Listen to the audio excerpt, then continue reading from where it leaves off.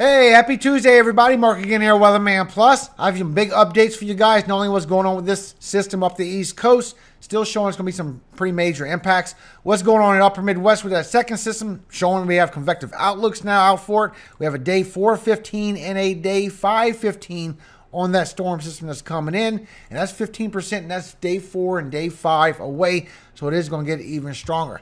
Plus what's coming in our tropics as we go late September, early October, and a cold air anomaly we have coming in. Not only do we have a high pressure blocking over here, possibly in Atlantic, bringing this system further to the west. We have a pattern coming in with a strong NAO, where we're going to go into not negative and positive phases, where we're going to get a high pressure block up here in the northern Atlantic, and we're going to be on a Pacific North American pattern, a positive pattern, where this is going to go towards the center and East Coast with this cool air. With this blocking pattern, this is going to go further and further to the south. So we have some cool air coming in, bringing 30s and 40s all the way down to the south, bringing some 20s from up Midwest through the Central Plains as well, maybe even further, guys. I know a lot of y'all have maybe some gardens out there. A lot of y'all already harvested already, but if you have any plants or anything going on, you might want to pay attention to this forecast, because you could have some very much freezing conditions passing through as we go into October. So let me show you everything you've never been here before. Make sure you subscribe. I am all year long. Timestamps will be in the description, guys. We have a bunch of things to talk about. If you watch the video all the way through, thank you so much. You are a legend in my book. I appreciate every single one of you. Now let's get into your information. Now, so far in the Atlantic, we have disturbance 1 and the MDR. I'm still showing that is going to swing all the way around, maybe go further and further to the west. Eventually will swing around. Plus, we have disturbance 2 along the East Coast. Remember last week I told you got to watch this as this goes up the coast. It is showing more strength, more flooding coming with this system. We are getting blocked by this high pressure. Matter of fact, we're going to go into dips of negative NAOs, where we have a high pressure block up here towards Canada, northern Atlantic area, and this is going to help bring these cold dips on down, including that Arctic air later on. So here's Nigel this morning, very strong system, but look at the size of the eye on that storm. A very big eye on this hurricane. Look how big that is. That is a huge eye on this system, guys. Very big, very broad, and still not going anywhere. You can see with the GFS that is disturbance 2 on the East Coast has grown in strength. By the time we get towards Saturday and Sunday, it is going to grow towards 30, 40, almost up to 50% chance. Once it gets in that yellow, it's going to go towards 60 of at least a tropical depression to form right off the coast, and Euro is showing it is going to take that northern track, being blocked by the high pressure. You can also see this here as the high pressure comes in over the Atlantic. It blocks that system going any further to the north, and it has to get pulled to the west. It's being blocked by that, and it goes right into the U.S. Now, that's what the Euro sees. That's what the Canadian sees as well. GFS shows that high pressure is going to go further to the east, and this could slip out for just a moment. Euro shows they don't have a chance. It does try and form back up, but it does go in that same direction. While we still have that system building up over the Central Plains, and it is bringing that severe weather with it as we go into this weekend. And it is growing in strength. But you can see right here for the East Coast, as it gets blocked by the high pressure, it makes it go to the west. Still bringing that banding onshore as you go through Friday. So there still could be an outlook chance for tornadoes as it goes through South Carolina, North Carolina, maybe even Virginia as it whips this banding around. So I will see if they update that. But so far, that still looks like a potential. While this big system comes towards the Central Plains this weekend and just turns into a strong anomaly, reaching further and further to the south, just stretching down. Very strong system. Still don't know exactly what's going to play out with this system. There's many runs through the different models that we do have of what's going on with this. Because the GFS, which is another system that we look to, shows that this system on the East Coast could easily go by as a high pressure swings into the Atlantic, only blocks it for a moment, goes right up the coast and right on out. Now, Euro showed that path, but it didn't show it staying formed the whole time. GFS shows that it holds its strength. Plus, that system going towards the Central Plains looks a little more together compared to what it looks like on the Euro. Looks like it's going to head on that high ridge to the north and still bring severe weather in front of it. So we still need to watch out for that system as it forms. Now, they have put out an issue of 15% for Friday for that system I was talking about, guys. And so far, here's your cities and states at risk for Friday. And it will grow into Saturday as well. Another 15%, just like I showed you in the beginning of the video. So far, here's your cities and states at risk. But there's multiple outcomes that's coming with this system offshore. You can see with the Canadian, as that rolls in, it gets blocked by this high pressure going into the Atlantic. And it brings the storms on the east and northern side. And the wind as well, as it stays strong inland and then curves out through the northeast. And the Canadian is showing that it is bringing a lot of rainfall anywhere from South Carolina, North Carolina, all the way through the northeast. Plus what's coming with that second system. The Euro shows that it will get blocked by that high pressure. It will continue to go to the west, bringing those storms on the north and east side of it. But also we'll get another upper level low, a low vortex that goes right up the coast at the same time. And that's what gets pulled away from the center. So the storms is not around the center. The storms is further away from where the system is actually going to be. Plus what comes through the central plains and the upper Midwest shows a lot of storms Friday, Saturday, maybe even into Sunday as well, guys. And remember, this is not a high resolution model, so seeing this much detail this far ahead, 5 days away, is pretty good. And you can see the differences between yesterday and today in a 10-day. That's why you never really go by 10-day by law, but just to go by measurement, you can see how it kind of agrees with what the Canadian is saying, not as heavy as what the Canadian is showing. Canadian is showing a lot of heavy precipitation. The Euro and the GFS agree that the thunderstorms will be away from the center of location on this storm. As this goes up the East Coast, the Canadian is the only one that shows it will stay together, plus what forms in the South and Upper Midwest. Now, the GFS has been showing it not only is it getting blocked by this high pressure, these storms also, just like the Euro, will not stay around the center of this surface low, that it will move out through the northeast ahead of it, but at the same time, it's showing that we could get another front-induced low right after this one.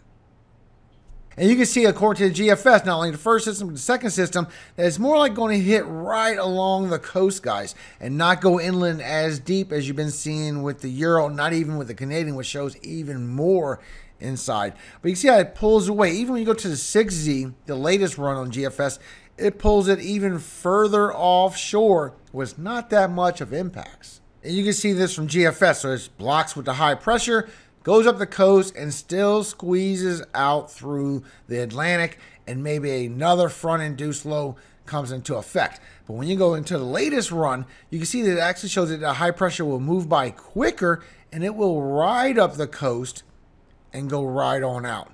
So either way, it's not showing a lot of precipitation with this system. The Canadian, the Euro, showing heavy rainfall towards the northeast, is lessened up over the mid-Atlantic.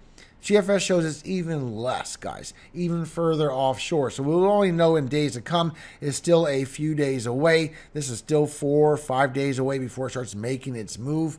But still, hopefully it'll be offshore. It won't bring y'all all that heavy rainfall. But if this high pressure comes in and blocks and sets up, it will push it to the west. And so far, the Euro ensemble shows that it will group up pretty strong. It will try and linger apart up the northeast, but more than likely will stay around the southeast and be blocked and go into the U.S., guys.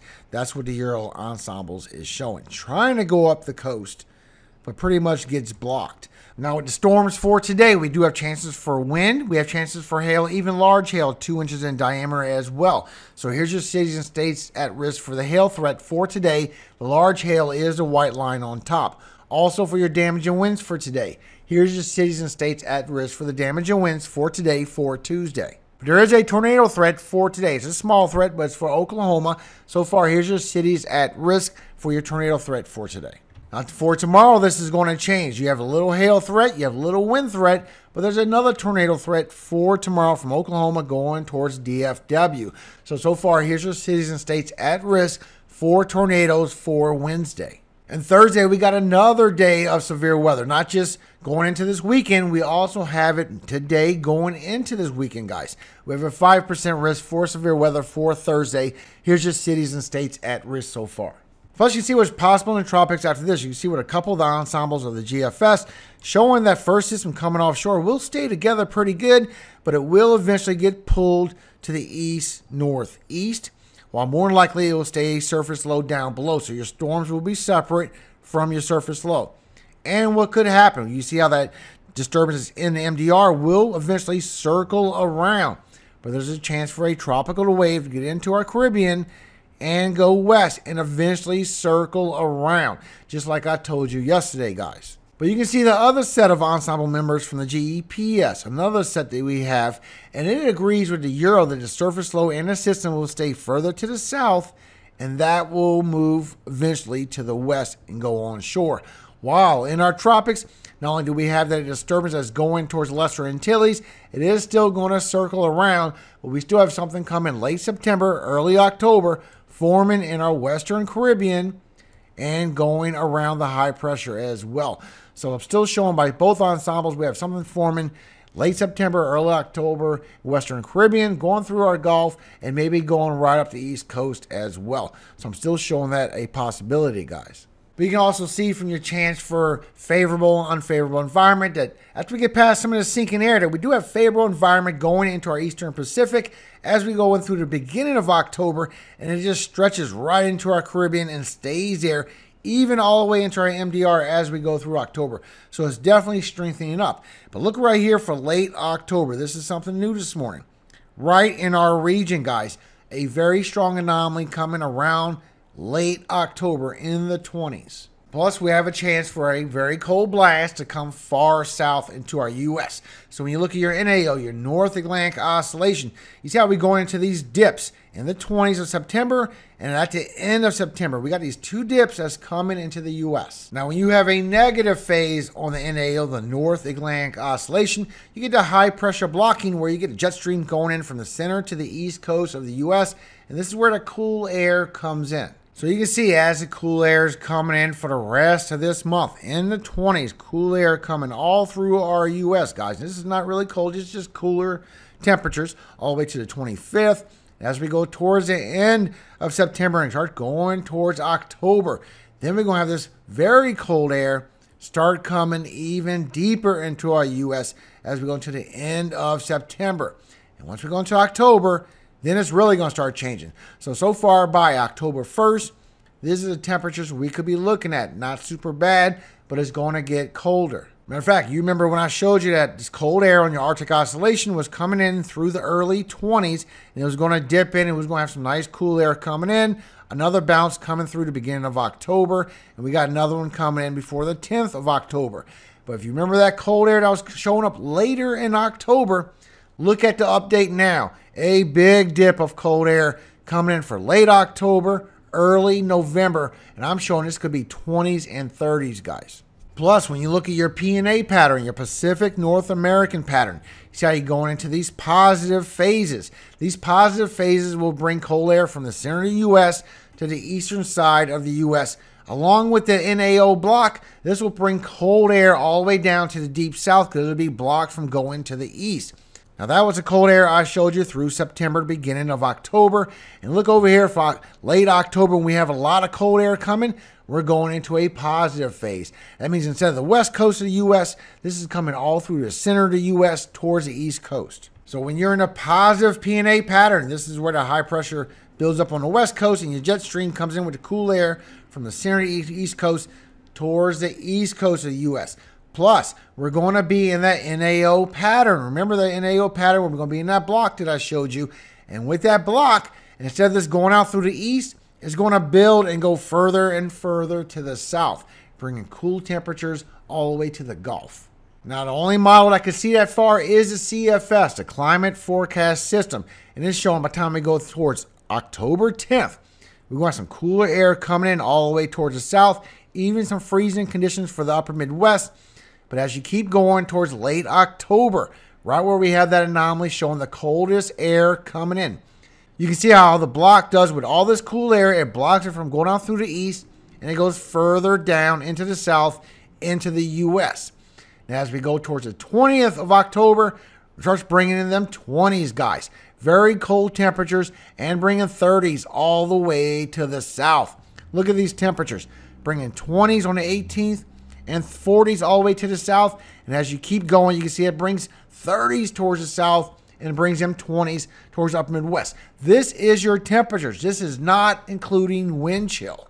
But you can see this here from the shot from all of North America, that the cool air comes in from the north. We get that high pressure block from the east and northern Atlantic, so it can't go out through the east coast, and we're going to be in a positive P&A pattern to where this is coming in around the center to the east coast. So you can see this happening from here, all this cool air coming in as you go through October, gets blocked, can't go out through the east, and goes further down the U.S., bringing cool temperatures all the way into the 20s of October. Very deep into our U.S., guys. Well, thank you so much for your time. God bless you and your families. If you find this video helpful, consider leaving a like. Thank you so much for your help. If you want to help another, I'd really appreciate that. Share this on your social platforms to other platforms. Let people know what is coming around the corner. Thank you again for your time. Now, a quick message for you as you go through today, guys. Ecclesiastes 9, 1 through 10. For all this I considered in my heart, even to declare all this, that the righteous and the wise in their works are in the hand of God. No man knoweth either love or hatred by all that is before them. All things come alike to all. There is one event to the righteous and to the wicked, to the good and to the clean and to the unclean, to him that sacrificeth and to him that sacrificeth not. As is the good, so is the sinner. As he that sweareth, as he that feareth in oath. This is an evil among all things that is done under the sun, that there is one event unto all. Yes, also the heart of the sons of men is full of evil, and madness is in their heart while they live, and after they go to the dead. For to him that is joined to all the living there is hope. For a living dog is better than a dead lion. For the living know that they shall die, but the dead know not anything. Neither have they any more reward, for the memory of them is forgotten. Also their love, and their hatred, and their envy is now perished. Neither have they any more portion forever in anything that is done under the sun. Go thy way, eat thy bread with joy, and drink thy wine with a merry heart. For God now accepteth thy works.